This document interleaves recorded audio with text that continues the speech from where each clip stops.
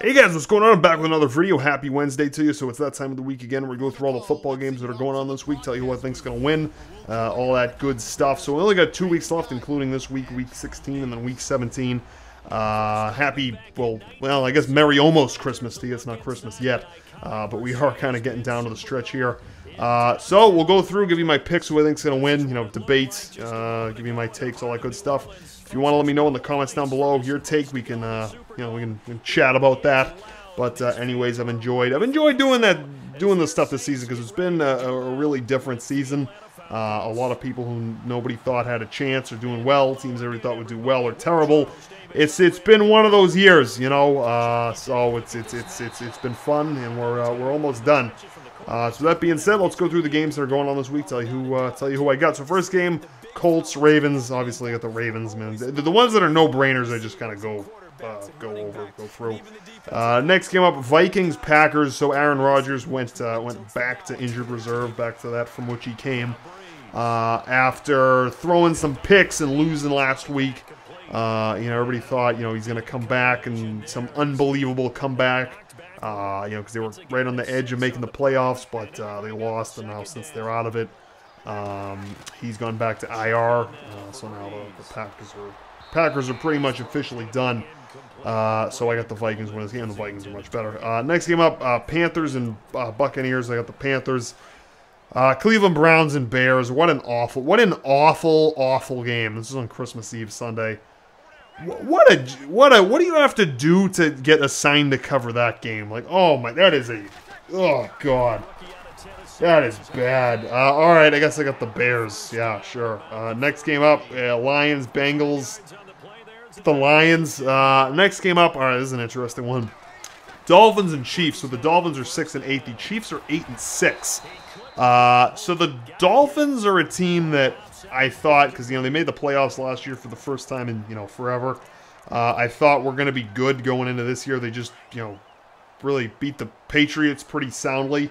Not Monday Night Football, not last week, but the week before.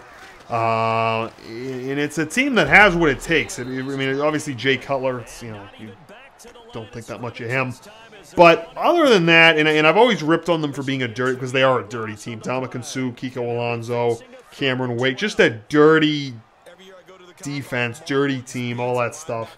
But they have some fight. That's the thing. And then on the other hand, the Chiefs, who started the year 5-0, who I said, you can go back and see those videos. I said the whole time, I said, Andy Reid's going to do Andy Reid stuff. Like the air's coming out of that balloon. They start 5-0. They completely crap their pants down the stretch. Now they're 8-6. I mean, that really tells you, lose like however many straight. But the last 2 weeks they've turned it around. Running game's going back to looking like it, was earlier on in the season. So they are on. I think they're right on the edge. I think they're in the playoffs, but they're right on the edge right now. So they have no room for error, and they're a better team than the Dolphins. So I'm gonna give that to the Chiefs. Next game up, Patriots and Bills. So I'll wait. Yeah, we'll talk about it now. So. Obviously, the biggest game, the most hyped game, and the best game of the year was on Sunday night, Steelers and Patriots. Holy smokes, what a game. I was tweeting about it. That was unreal. It was everything it was promised to be. It was lived up to the hype. Tremendous game, down to the wire. Antonio Brown goes out with the injury. Steelers, are a little bit still even better equipped than the Patriots. They're ahead at the end of the game. Tom Brady, does one of his patented Tom Brady comeback drives, goes down, gets the lead. Juju Smith-Schuster tears down the field, 69-yard run on a blown coverage on a crossing route, just tears up down the field with seconds to go. It looks like there's like 30 seconds, 28 seconds to go. Steelers are on the 10-yard line. Looks like they're going to win. They throw and then this is when the Steelers, and Mike Tomlin do what the Steelers always do, and it's just bad coaching in big spots. So you get down there, and they didn't have any plays called. They didn't really know what they were doing, so they throw this out route to who was it? Was it Bryant or no? I think it was it Schuster? I forget who it was. Malcolm Butler tackles him inbounds, so the clock keeps going. The Steelers have no timeouts because they had to use their last timeout running down the field. to where Schuster was tackled. So they have no timeouts. So now they got to clock the ball. But the big play everybody's talking about is the throw to Jesse James, which that was a touchdown. I mean, it looked like a touchdown. Everybody in the world thought it was a touchdown. But because the ball hit the ground as he was going to the ground, it's incomplete. So they bring it back out to the 10.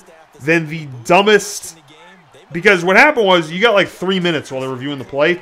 And the Steelers, because they're kind of dumb and they're coaching, they got like 3 minutes, and not at any time during the 3 minutes while they're reviewing the play did they game plan for like what plays they're going to call next. They just kind of sat there doing nothing. And so now they got to run a play again, and they didn't have a play called. So they do this dumb fake spike, and like not everybody on the Steelers knew what the play was. Only Eli Rogers ran out for a pass. So you got like one receiver and everybody covering him. It gets picked off, and the Steelers lose the game. So it's just it's the same thing that happened with the Seahawks at the end of Super Bowl 49. Just the coaching just craps itself, and so that's what kind of happened there. So the Patriots barely got the win. But the thing about this game with the Bills is most of the time the Patriots play the Bills because they're in the same division. It's like a throwaway game because the Bills have nothing to play for late in the year. You know, it's just like, you know, the Bills really have nothing to play for other than, you know, money, right? So, but this game, on the other hand, the Bills have a chance of making the playoffs, so they need the game. The Patriots need this game because if they lose, they'll lose first place to the Steelers.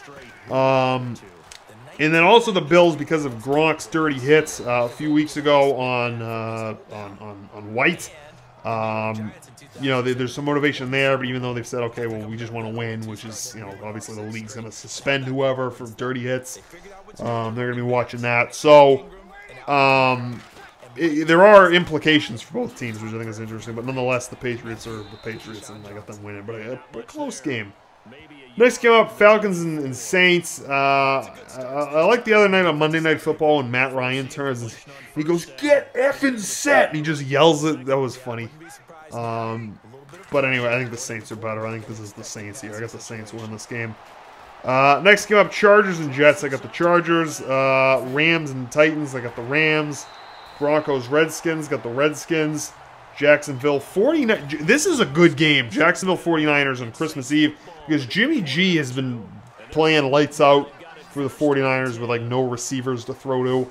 And then Jacksonville's a good team. So this is like this is Jimmy G's real first test of his career. Like, well, I think his first start against the Cardinals last year with the Patriots was that, but this is a real test for him. I got Jacksonville winning this game. Jacksonville's hell-bent on having a playoff run this year, and Jimmy G doesn't have any weapons, and you know he hasn't really been tested like this before. So I got give me Jacksonville in this game. Next game up, Giants, Cardinals. Got the Cardinals. Seahawks, Cowboys. Seahawks after a bad loss. I got the Seahawks getting blown out at home. So that's kind of motivation enough. Next game, Steelers, Texans. Got the Steelers. And finally, Raiders and Eagles. I got the Eagles. So the Eagles are an interesting story because everybody thought they were going to be done without Carson Wentz. So they bring in Nick Foles, who actually can play pretty well. But if you think about it, the Eagles play the you know, bare bones, you know, shell of themselves Oakland Raiders this week, and then their last game next week is also against the garbage team. I don't know which one it is. Well, it's against the Cowboys, who have Elliott back now. So, I mean, you could make the case that's a competitive game, but, yeah. You know, just run game in defense, in a serviceable quarterback, you should be able to beat them. But nonetheless, they'll be the #1 seed. They'll have the first week off. They'll have the lowest ranked team in the divisional round, and then the conference round is legit.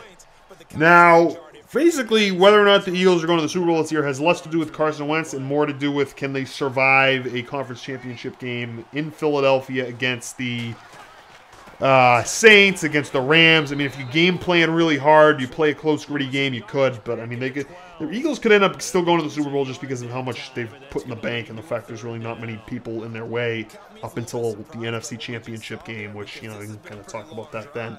But it's interesting nonetheless. So other than that, that's going to do it for the picks for this for Week 16 this week, guys. Hope you enjoyed this one. If you get any comments, let me know in the description down below. But other than that, until next time, that's going to do it for this one, guys. Thanks for watching.